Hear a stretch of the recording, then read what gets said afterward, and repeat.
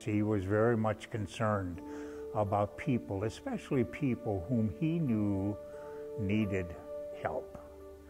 You know, and he was always there and it wasn't looking for anything for himself, but rather to be able to reach out to other people. I think he was a servant, and I think that became part of his life because of his spirituality himself, you know, knew that God had gifted him and that he was going to reach out to others and show that appreciation. He was always willing to come in and help. Never a whimper, never. He was always more than willing to come in and help at the hospital, which we really, really appreciate. He had a great sense of humor, a great sense of humanity. He really was a human being. He was in it for the patient. You could just tell. Definitely in it for the patient, not for his own gain at all. And it was obvious. That's why he had such a loyal following and how he was so loved. He really was. He was always a very vibrant fellow. When you would be at a physician function and there was a dinner associated with it, usually the table he was sitting at was full because people just enjoyed the interchange you'd get with Tim.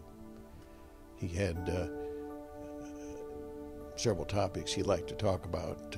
One was politics, one was medicine, and the other was football, Notre Dame football. You know, Tim had a kind of a quiet charity about him, that he did things that certainly were known to him and God.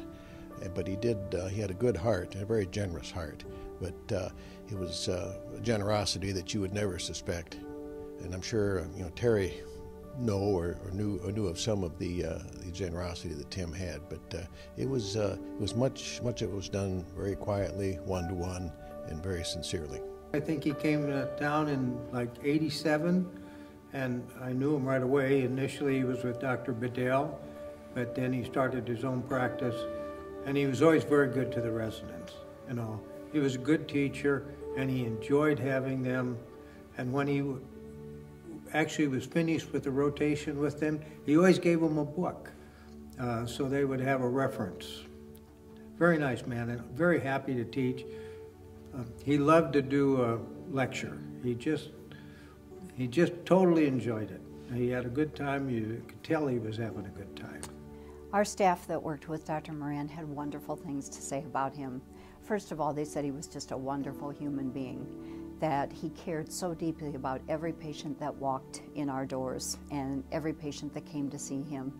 It didn't matter how busy he was that day, no matter how tired he had been from taking call the night before. Every person was special and got special care from him. The other thing that they said was he let them into his life, and he talked about his family and how much he loved his children.